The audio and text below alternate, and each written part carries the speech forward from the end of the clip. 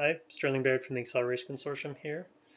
Large language models tend to hallucinate. Context7 is a tool that helps you get up-to-date documentation for large language models and AI code editors. This was recommended to me by Kevin Jablonka last week. Let's start looking for a Bayesian optimization package by Meta called AX.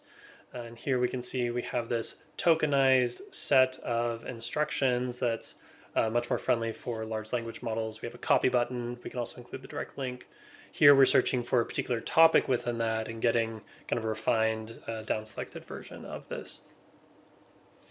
There are different configurations that you can do, but the main thing here that I'd like to point out is as an extension within Visual Studio Code. So here, if we search for context7, we have this MCP server, Model Context Protocol server, and I'll show you how this works. So if we scroll down from GitHub Copilot Chat, we'll see that we have these two tools now available. And I'll ask it, look up AXDocs using hashtag context7.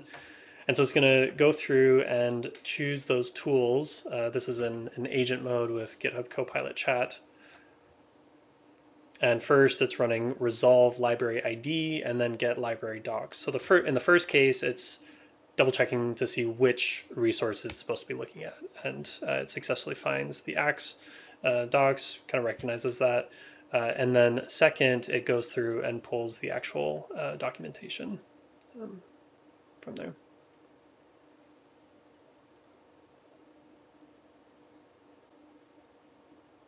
And here we have, in this case, just a basic description of the platform and an example there.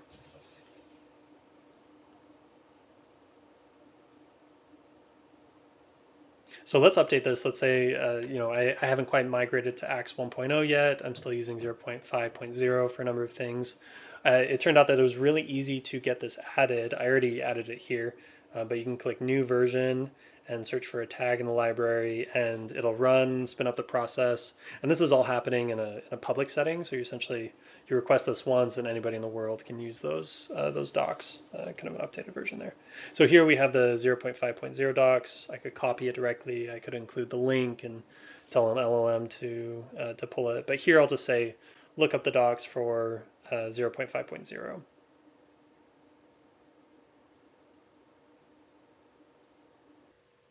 All right, so this one actually just jumps straight to get library docs, maybe from the prior context, just realizing, okay, it's the same platform, and we're looking for 0.5.0 from that.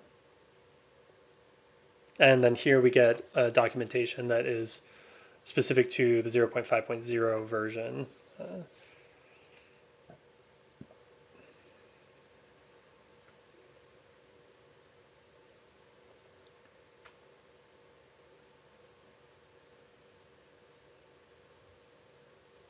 So going back here, we can look up another package, workflow orchestrator I'll often use is called Prefect.